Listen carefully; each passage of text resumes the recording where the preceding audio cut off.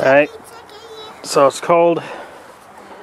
My chicken door version 1 no longer working.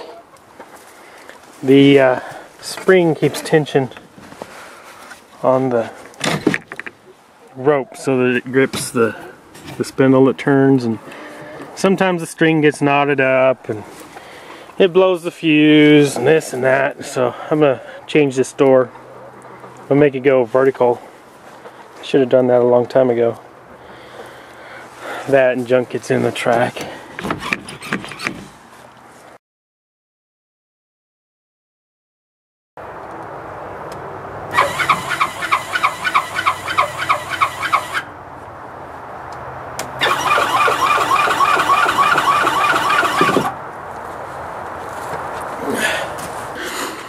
So I have a few buttons down here. I have a open and close or auto switch. Let's go ahead and open.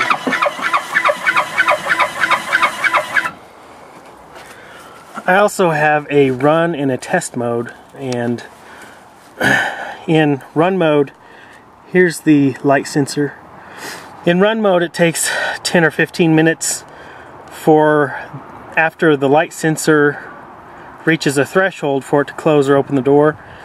In test mode it only takes about 10 seconds. That way you can test a thing and make sure everything's working.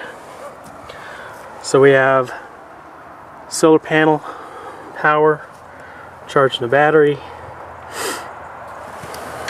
gray wires for limit switches. Here's the wires to my motor. So the solar panel comes in and there's a solar charger. You have to have a solar charger to maintain the battery, otherwise the solar panel will ruin the battery. Then we're fusing the power going to my circuit.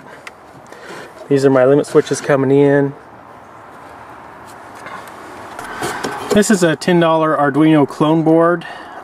If I had to do it again, I would do the Arduino, the SparkFun Arduino Nano, which is like 20 bucks. And the reason I do that is because it has its own power supply.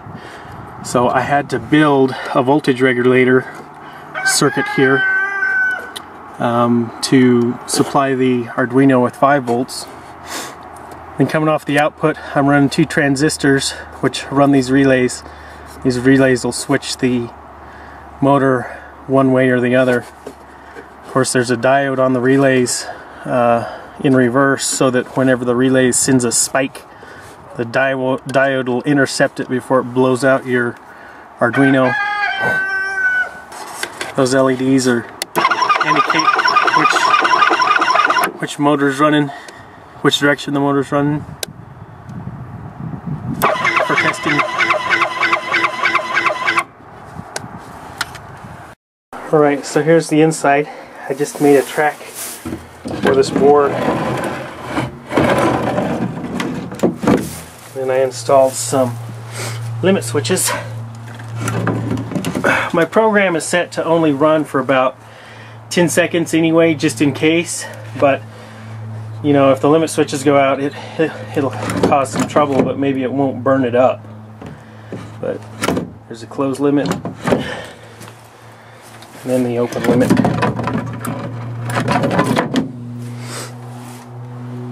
Then up here I have a little motor. The easier way to do this would be if you had an old drill. It'd be pretty simple to make the same exact setup.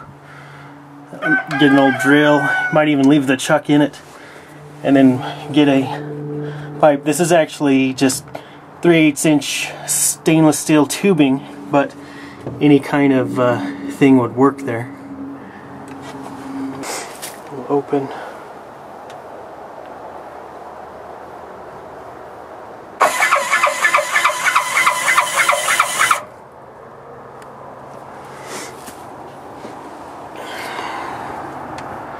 See how good a job I did on this motor.